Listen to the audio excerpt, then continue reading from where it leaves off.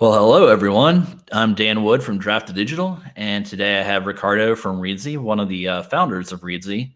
Today we're just going to talk a little about Reedsy. We realize that a lot of you around the world are kind of caught stuck at home, and so maybe having a little bit of a show to watch and break up the day might be nice. And I've had a lot of people asking about Ricardo since they know he's in Spain, and the numbers in Spain have been kind of bad. So first off, Ricardo, how are you doing? I'm good. Thanks for asking, and thanks for having me. Yeah, I'm pretty good staying at home. I've got a nice terrace, so whenever it's sunny, I can at least get some fresh air. That's nice. And yeah, the air has never been fresher in Madrid. I was kind of surprised. I was expecting you to be like out on your terrace for the interview, just like showing everybody how awesome your terrace is. So yeah, you pick the one day when it's rainy in Madrid. Yeah. So well done. It's actually sunny here. We had rain yesterday, and now it's kind of nice out there. So pretty rub cool. it in. Oh, yes. Well, Reedsy. So I imagine there's a lot of people out there who have heard of y'all because you guys go to a lot of the same conferences we do. You guys do a lot of really cool blog posts. You've got some courses out there. So I wanted to start with let's talk about like kind of the main focus of your business is your vetted marketplace to help authors find their team. So editors, stuff like that. So would you kind of talk about that?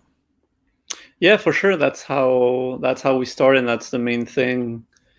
That's the main thing that Reedsy is right now, I think, and will remain to be in the future. It's basically a marketplace, a curated marketplace for all the kinds of services you might need at any point throughout your author journey. So we started several years ago with editing and design. And so we had a curated listing of really good editors and cover designers.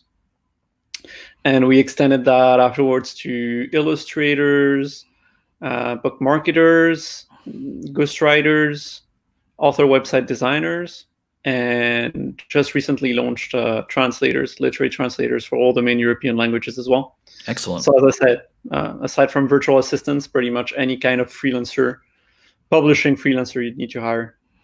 And with your vetting process, I know you guys spend a lot of time making sure these people have the credentials. A lot of your people came from traditional publishing, right? Who have like been laid off or just decided they can make more on their own freelancing and working with indies. Yeah, absolutely. Especially on the editorial side of things. I'd say that a good 80–90% of our editors come from traditional publishing. Some of them still work within traditional publishing, either as literary agents, and they have this freelance editing on the side with a Chinese wall between the two, obviously. Then some of them are still editors at traditional publishing houses, and they take some freelancing jobs on the side.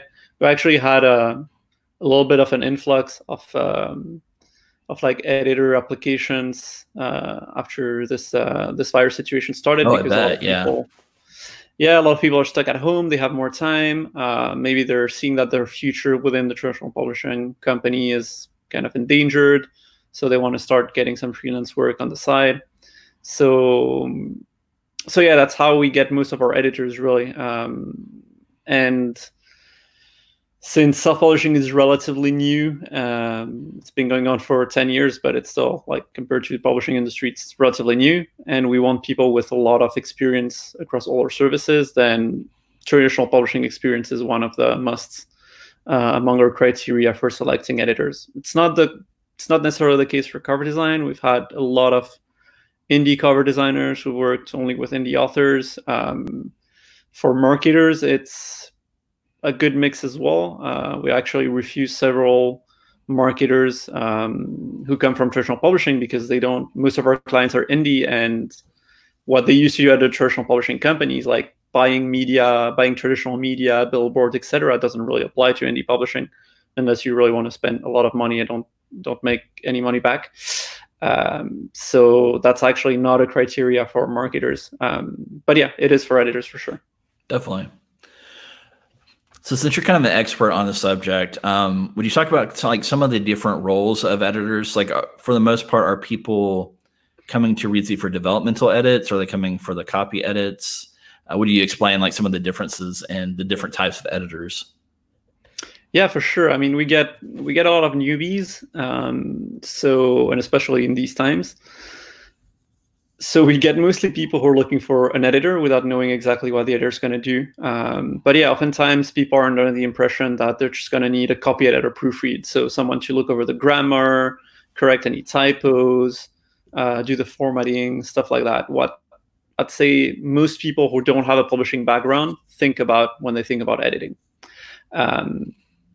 So oftentimes we have to explain that the first step in the editorial process is developmental editing, which looks at the big picture. So if we're talking fiction, characterization, story arc, structure, point of view, all these kind of big picture elements that you need to nail before you look at the grammar, the style, right, the punctuation. And if it's nonfiction, it's like the structure, whether your book, like how you carry your points across in the book, whether it's aimed at a specific market, and things like that. And obviously, if you hire a copy editor, so someone who's going to look at the grammar, and then you realize that there's this thing called developmental editing, and you want to get a developmental edit done, then your manuscript's probably going to change so much through a developmental edit that you're going to have to rehire a copy editor after that. Right. So respecting those steps is pretty important. Obviously, what I tell authors is that you don't need to hire a developmental editor, then a copy editor, then a proofreader. If you have the budget for that and it's your first book, that's great. It's probably the best investment you can make. But if it's, for example, the 10th book in your paranormal romance series, you probably don't need a developmental editor at this point. You've got your plot pretty well figured out, your characters, etc. And so you probably want to invest more in copy editing and proofreading. Whereas if it's your first book or first book in a new genre and you're on a tight budget, you probably want to concentrate your funds on developmental editing and maybe crowdsource the copy editing and proofreading across beta readers, for example. Yeah, that makes a lot of sense. Do you find, I imagine like editing and the cover designers are probably like the biggest categories where people come to you. With the cover designers, what do people new to publishing, what are some things that surprise them or questions they have or mistakes they make when they're looking for a cover designer? I think the first mistake is not looking for a cover designer. Okay, yeah. And doing the cover yourself. We still see too many of those. And we do too. At Craft to Digital, like I love all of you that work with us, but please work with a cover designer. Yeah, and I know some people out there do their own covers and they're great. Because they have a background as a graphic designer, but most people don't have a background. And right. One thing is being a creative person, and I think if you're a writer, you're probably a creative person. Another thing is being a graphic designer. They don't go hand in hand. And even for some people with a graphic design background, book covers are a very specific thing. And yeah, I'm always telling people, really look at what book covers in your genre look like, because they're kind of like a special code to tell people, hey, this is the kind of book you're looking for. They have their own language to them. If you're in space opera, you want to have a spaceship on it. If you're in fantasy, 9 times out of 10, you want to have a dragon because dragons make everything better. Yeah, that was actually going to be my main point. Not the one about dragons, but dragons. How do you feel about dragons on everything, every genre? That would make books a lot better looking, at least. It would. But yeah, I think it's a really good point to look at covers. Even if you're going to be working with a professional cover designer, you should look at the top selling covers in your genre. First, you should know what your genre is, and then look on retailers and see, what the top selling books in that genre are and what the similarities across covers are. I'm actually doing right now, in this free time that we have, a little bit of analysis on Amazon of like the top 100 books in a bunch of categories and trying to like pinpoint similarities across all the covers. And you find out that, for example, in some genres, something like 98% of the covers use like all caps for the title. In some other genres, like over 80%, as you said, in space opera, over 80% of covers have like a spaceship on them. So how interesting. No, that sounds like it'll make great content. Like that's a really smart idea to kind of go and look for that. I need to finish that. I'm curious if that will change over time too. Like, if you revisit that a year from now, like, is that trends? Those things are good to know. Like, everyone should know them. So hopefully, yeah. Unfortunately, there's no automated way of doing that, even with image recognition. I don't think it's there yet. But at least, yeah, if we update the post once a year, it could be a cool piece of content. But yeah, it's easy to spot like the commonalities across covers.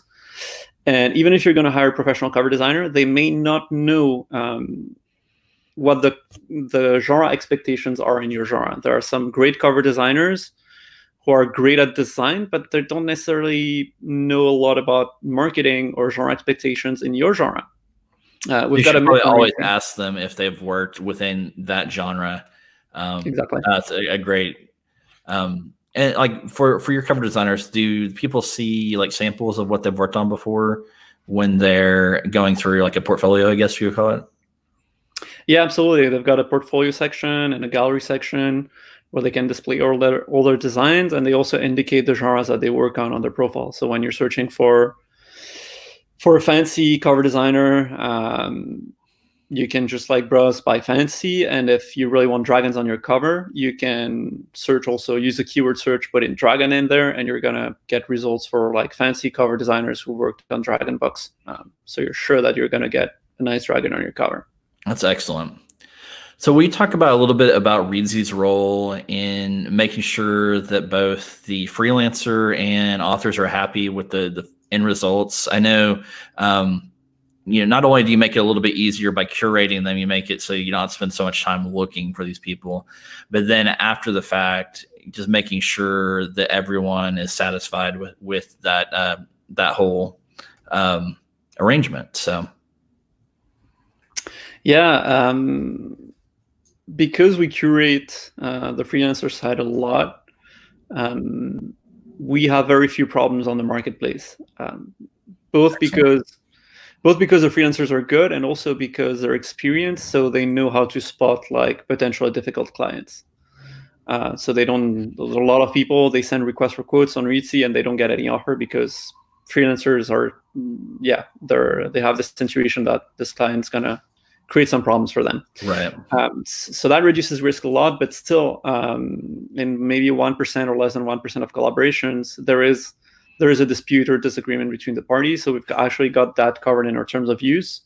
Whenever we try to push people to discuss things between one another as much as possible. Right. And it's only in case you really reach a point where you can't agree on something, that you can come to Reedsy and start a dispute process. And in that case, we have someone from our team who almost does just that, who looks in depth at the collaboration, looks at all the messages on Reedsy, all the files that have been exchanged. And that's why we actually request that people communicate only on Reedsy, because otherwise we don't have access to all the communication and the files. So we specify that when you start a collaboration on Reedsy, we say just make sure that all messages, that you keep at least a record of all your communications on Reedsy and all files shared, because if there's a problem, then we can jump in and look into things. So we look in, we try to mediate, and then we come to a decision. And generally, I'd say we try to come to the fairest decision. It's not always possible to make everyone happy, but right. We've had problems where we've had to kick freelancers off the marketplace, force a refund from them to the author, and very, very rare, but it can happen. It's nice to know that you've got like a third party able to mediate in that case. Definitely, it's nice to have like an extra layer of security when, especially when with editing, the costs are kind of high, and with translations, they can be kind of high. Do you have a feel? I know this is going to vary a lot by project, but are there any like just general costs? Like, do you have like a rule of thumb for how much editing in general costs, or how much covers are costing? Yeah, we pull basically on every year we pull the average costs from our marketplace. As you said, it depends a lot on the project, depends a lot on the professional, but we've got all the data. We've got data across tens of thousands of collaborations. So we can pull averages and do some data analysis, and we publish that every year in a post that we call the cost of self-publishing. So if you Google cost of self-publishing, you're going to find that post. We've got a calculator in there for editing, so you can say, okay, I'm developmental editing for a fancy book that's 120,000 words, and we're going to give you averages. For cover design, the average cost falls around $500, $600, depending on whether it's ebook only or print. So with a spine and back cover. You mentioned translation. Translation's pretty new service on the marketplace, but it's a service that's been out there for longer, and that's actually consolidated a lot better than editing. Like there have been translation associations and committees for a lot longer, and the professional, like the cost for professional translation is around 10 cents per word. So that's kind of an established cost. Depending on the language, whether the translator is also going to do the editing and the proofreading, help you with marketing, it might vary, but generally, like our range is between 8 and 12 cents per word. So yeah, those are averages. I know both you and I were a little bit skeptical of translation a couple of years ago. A lot of people were talking about it, but the payout was taking a long time. I know on our end, we're seeing an increase in European languages. Like we're selling a lot more of. So I think we're starting to see a move towards other countries using ebooks a lot more than they have in the past. For us, German for a very long time has been like our biggest seller outside of English language. This last year, it was French. Are you guys seeing any patterns to what languages people are translating into right now? Yeah, the first collaborations we've had on the marketplace were for German. We've had a small one for Spanish as well, but that was more of a passion project. So I think, yeah, German is really the number one market right now outside of English-speaking markets. I've been really surprised by France because, I mean, you and I met 20 Books Vegas, quite a few French authors self-publishing in French on the Amazon France store, amazon.fr, and making really good money. And there's actually a good group of those authors making, I think, some of them in the six figures a year, which I was really surprised by. So it shows that there is digital ebook traction in those countries, a lot more than the government or like official stats would indicate. Right. The stats that don't capture basically anything without an ISBN. So I think those markets might be ready. Amazon's move to make Amazon ads available in all these countries as well, all these country stores, makes it very easy to promote books in those languages, and there's very little competition for Amazon ads on those country stores. Amazon ads are mostly like plugging in titles and author names, so you don't really need a translator for that. You just go on the local country store and plug in and take the keywords. Right. I think Publisher Rocket, you had an interview with Dave Chesson, and he's going to release a German edition soon. So that's going to help your keyword research in German. And then the other retailers, Kobo's very, very strong in other countries. They've got partnerships with Fnac, for example, in France, Mondadori in Italy. So you can sell a lot more in those countries thanks to them. You guys distribute to Tolino in Germany, which is bigger or as big as Amazon. I don't know what the latest stats are. I feel like they're about even. Amazon might be a little bit bigger now, but pretty close, yeah. Yeah, so the market is less Amazon-centric maybe in this country. So you're going to make the other retailers really happy. I know that Kobo is looking for a lot of foreign language content.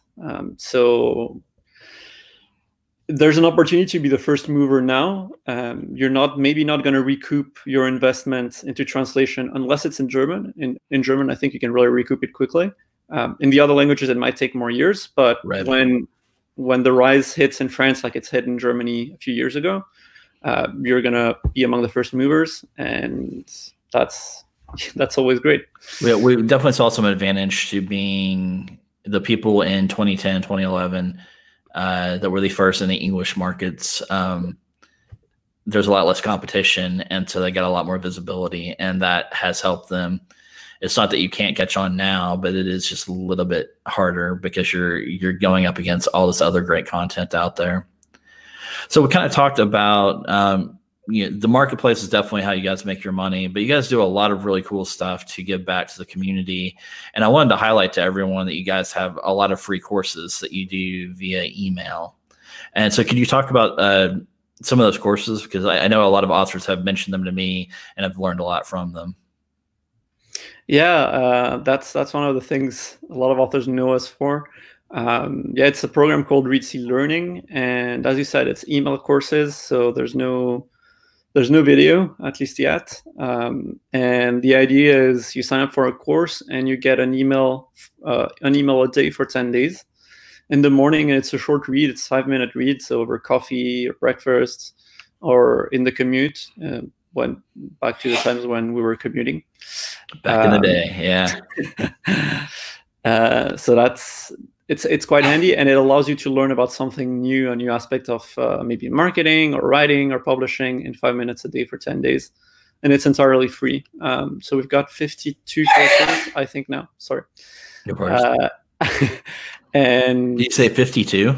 Yeah, 52. Wow, that's odd. Because I mean, it's like you said, you've got the marketing aspect, you've got some aspects of publishing, just general stuff about writing, I believe, and like how to handle plot. I remember when you started this, and I thought it was a cool idea. And then like when I was looking at it just before we started talking, I was amazed by how many of them you have now. So yeah, it's really good. I mean, we have the chance that we have a lot of experts on the marketplace, basically. So a lot of our editors have contributed courses on writing, children's books, cookbooks, YA, middle grade. So we've got romance, we've got specific courses for each of those genres. Then we've got one on story structure, point of view, writing dialogue, character development. We've got editing courses as well. So one on self-editing, one on kind of more big picture editing. We've got courses on distribution. We've got a great course by Mark Leslie Lefebvre. I don't know if you know him. On who's that guy? I don't know. Used to be the Kobo guy. Oh, the Kobo guy. Yeah. So we've got a course from the Kobo guy on Kobo tips, tips for visibility on Kobo, which is pretty cool. We've got a course from another of the best beards in publishing, David Gogren, on book babads. So I feel like that's a blog post right there. The top 10 beards in publishing. Although mine right now, I don't know if mine would make it, but David's and yours are in top shape. No, it's nicely trimmed, so it'd be in the nicely trimmed category. Yeah. And we keep adding more. And I've written several myself on the marketing end of things, like Facebook ads, Amazon ads, which I have to update pretty often, which is a bit of a pain. I bet. That's just always changing, isn't it? Yeah. Thankfully, it's not a video course, so we have a few screenshots in there that we change when the interface changes, cool. But not everything. So it's a way of giving back. It's a way also. You mentioned, the Reedsy marketplace is where we make our money, and in order to be able to use a Reedsy marketplace, you have to be a little bit savvy as an author. We're not selling a package where we're going to do everything for you. You have to come in, search for an editor, search for your cover designer. So we want to arm authors who are really serious about this with the knowledge they need to be able to choose the right editor. I always believe that if you're going to hire a marketer, you should already know things about marketing yourself. So first thing is I tell people, take some free courses and then set up some ads. And if you see some traction, maybe hire a pro to help you with those ads, help you learn them better. But there's no point hiring someone to do everything for you because no one's going to do that. I hear that over and over, how dangerous it is just to try to hand off your marketing. You need to really understand what they're doing. Even if you can't do it as well as they can, you need to try to be following along for the future. Absolutely. Let's talk about the other awesome free tool you guys have that I hear about a lot in like groups and at conferences is your book editor. which can help people do the conversion. You can actually write in it. I know you guys have some future plans to help collaborative writing or working with an editor. Yeah, absolutely. So it's as you mentioned, it's a writing tool really now. So kind of distraction-free writing tool that's meant for books. So you've got kind of chapters on the left sidebar. You can organize it in parts. We've got front matter and back matter as well. We've got all the parts of the front matter hard-coded in there, so you don't have to figure out whether the epigraph comes before the introduction or the preface or the foreword or the table of contents. We've got all of that in there in the right order. You can just take the parts you want. And you write your book in there. You can export a Word document if you want to work with an editor. And when you're ready to publish, you can just export an EPUB and MOBI or a print-ready PDF. Excellent. And yeah, similar to kind of the export options or the formatting options you have with Draft Digital templates. Free tool, so you might as well take advantage of it if you haven't bought Vellum already. I agree. I kind of partial to the Draft Digital one since we've built it. However, I do hear a lot of people out there that use the Reedsy one, and you've got two great free tools to try and see if they work for your needs before you spend any money. I do hear great things about Vellum all the time. Outside of Vellum, ours, and Reedsy's editors, I wouldn't really even look at many of the others unless you have a very specific need. I think they're definitely the best ones out there. What's the next? Oh, Reedsy Discovery. So this is something new. So I wanted to make sure we talked a little bit about it. We've got about 5 minutes before we're going to start taking a few questions from the audience. So. Yeah, Reedsy Discovery, it's new. I mean, it's been going on for a year, but we're kind of slow rolling it. And the idea is to provide a little bit like Books to Read, a new promotional avenue for authors. So the way it works is we've got a community of reviewers, which we curate, same as our editors, proofreaders, etc. And then we've got a community of readers. And what we do is you submit your book in advance. So it's only for new releases or books that have been recently released. So you submit your book and you set to Reedsy Discovery, and you set a discovery launch date, which can be the same as your book's launch date or a little bit before, a little bit later. It's up to you. We've got some people who've used it for crowdfunding projects as well. So they put in a link to Kickstarter, pre-order. We've got people who've used it to revive something that's been published a few months ago. So all that's valid. And what we do, so you pay $50 for the submission to submit to Reedsy Discovery. And what that gets you is we make the book available. We make one advanced review copy available to our reviewers, to our reviewer pool. So when a reviewer picks it up, it disappears from the review pool, so you can only get one review from a reviewer. But what we do is that reviewer has to commit to leave a review before your discovery launch date, and then that review gets in. If it's a positive review, there's no guarantee that's going to be a positive review. But if it's a positive review, then we'll give it a lot of exposure to readers on your discovery launch date. So we'll go live in our discovery feed, where we've got quite a few readers browsing that every day. Excellent. And yeah, we encourage authors to tell their readers to upvote their books in there. And every week, the top books in terms of reviews and upvotes make it to our weekly discovery newsletter. So that's kind of the author side. And our goal with Discovery is to really turn into kind of a new Goodreads, because it hasn't been updated in years, Goodreads. Oh, so, man, yeah. Amazon just kind of let Goodreads go to hell. Yeah, and it's still used by millions of people around the world. So we think, I mean, there's clearly a need for something like that. Definitely.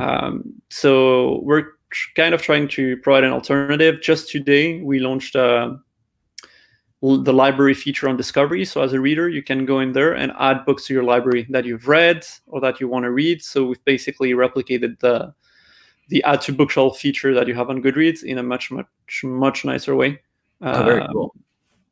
So yeah, our goal is basically to build a big reader community in there that authors can tap into via reviewers. Very cool.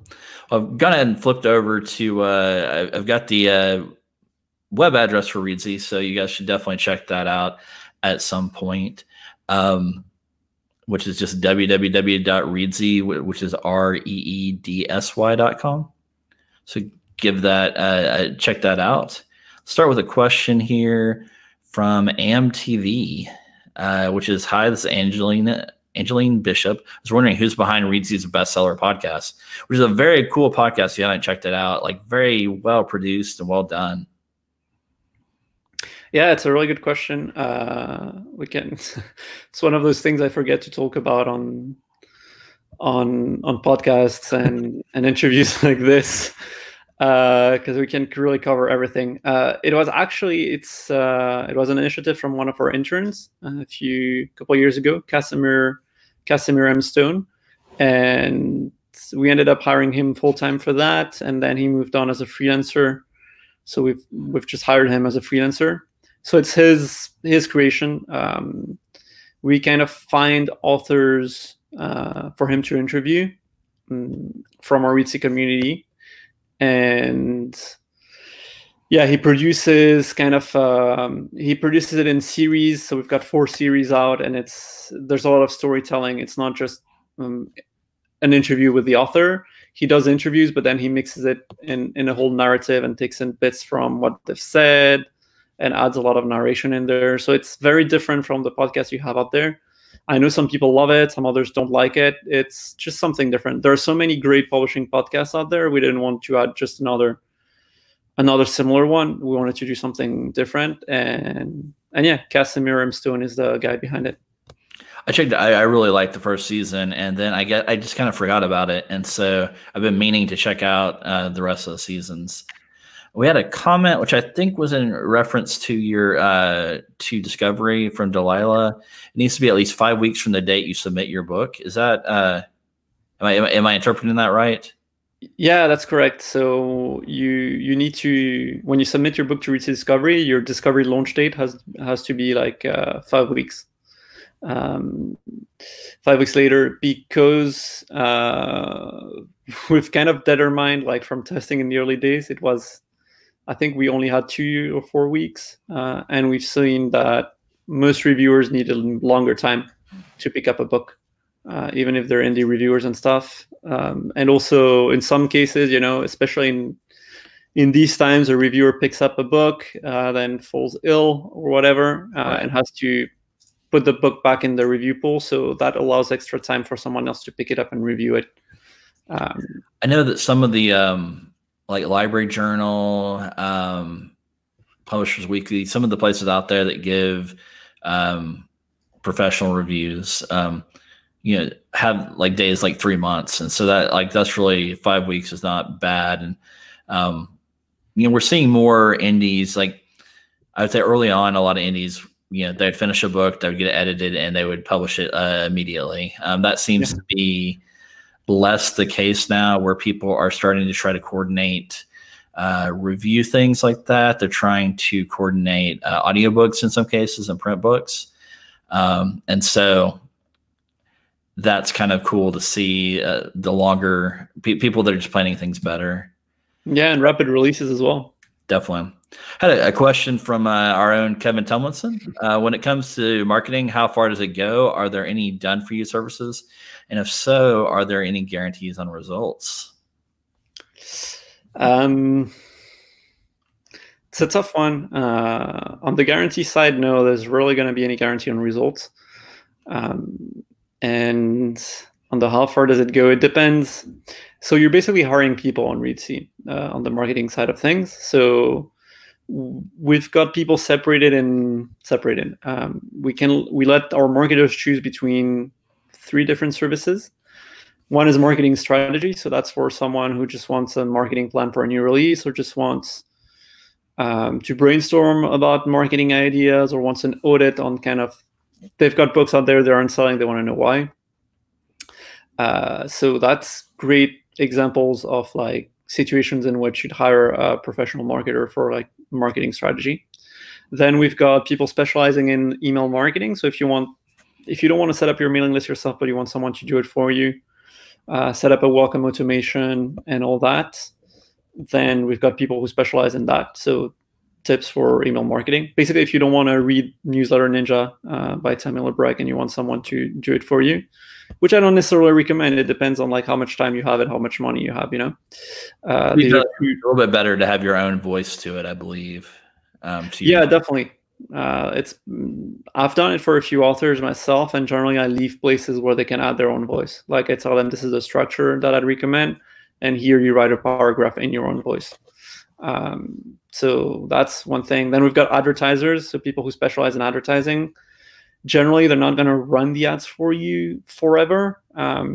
They would either work around special promotions or run ads for you for a specific time period, or teach you how to do ads. So they'd set up the ads, work with you on them for a couple of months, and then leave you with the tools to take over, basically, the tools and the knowledge to take over. So these are the kind of main categories. And yeah, it's really a guarantee in terms of results. Some of them, because they're experienced, I'll be able to tell you, okay, based on your cover, your reviews and all that, I think that if we do a price promo, we book these sites and we spend this much money on Facebook, then you can get into the top 5 of your category. It's not a guarantee, but that's kind of an objective for the marketer to reach. So sticking with the marketing theme, Amanda Lee, our good friend. Hi, Amanda. Hey, she says, what are you seeing with advertising right now? Facebook seems to be doing better, even in limited genres, than it was before. I know you, on the side, kind of run some ads for people. It might be a little bit early to really pull make a lot of assumptions about how things are working now, but just your thoughts on, are things working that weren't working, or are things working differently in the age of Corona? Yeah, I think it's not too early to draw conclusions. Like, Facebook ads have never been cheaper right now. It's kind of crazy across the board. I see it for our Reedsy ads. Yeah, because you're not competing with all of the physical goods, I imagine. Like so many. Exactly. Interesting. And a lot of a lot of the big brands and the big companies, they usually use marketing agencies, so they contract out their ads to marketing agencies. And the first thing you're going to cut in times of crisis or potential crisis is kind of the agencies you use. So there's a lot less competition on Facebook now. And so I wrote that in my last weekly newsletter, Reedsy marketing newsletter. But basically, if you look at the 3 main advertising platforms for authors, 2 of them, Amazon ads and BookBub ads, you're competing mostly against authors and publishers. On Amazon, obviously, all brands advertise on Amazon, but if we're looking at the books and Kindle store sections, it's only authors and publishers advertising in there. And there's just as many people advertising there as there were before, I think. Same for BookBub. Whereas on Facebook, even to reach like specific people who are fans of, like, for example, Stephen King, these people are also going to be fans of other, as you said, other brands and other physical products. So you're actually not just bidding against authors and publishers to reach those people. You're bidding against a big number of companies, the majority of which are not advertising right now during these times of Corona. So definitely get on the Facebook ads wagon. It's one of the best times ever to be testing ads on there. So do you guys have one of your email courses on Facebook ads, or is it like a more general one? No, we've got a specific one written by myself on Facebook ads. I would definitely check that out then. Other good sources we know of, a lot of people have said very good things about Mark Dawson's course on Facebook ads, which I don't think is always available. Is there anyone else you would recommend on Facebook ads? In the industry, let me think. Mal Cooper's book on, I can remember that one on Facebook ads, or is it just Amazon ads? Or I guess he does both, right? They're both. There's one on like Launch, I think. That they just co-released, and they have the old one, which they did a new edition of. Help My Facebook Ads Suck. That's the title. Help My Facebook Ads Suck. Really, really good book, especially the new edition. It has like stuff on funnel strategies, retargeting, video, all that. And it has one of the most awesome chapters on read through. So yeah, really good book to be checking out. Had one from Crystal. I use Wattpad where I write small stories and use it also to promote my self-published work. I've gotten sales. What are other recommendations to promote one's book without hiring a professional? So yeah, we just talked about Facebook ads right now. If you're ever going to try ads, then now is the time to try them on Facebook. Amazon BookBub ads or other alternatives as well. What I generally say is the three platforms are pretty different in how they work. So if you test all three, you're probably going to develop an affinity for one of the three, and that's where you should focus your spend on. You got to be really, like, it has to be somewhat fun for you to go in and create ads, and you got to really understand how the platform works. I really hate Amazon. I can run ads in there, but I'm not the best at it because I don't really understand how it works. It doesn't make a lot of logical sense to me, whereas I understand Facebook and to some extent BookBub. So you got to find that platform. And other ways, there are hundreds of ways. Like, we've got a blog post on 50 book marketing ideas. BookBub's got a blog post on 100 book marketing ideas. So just Google book marketing ideas, and you're going to find a lot of other ideas. So much of it, just know where your readers are. Like, the best way in this industry to just dominate is to know your readers as well as possible.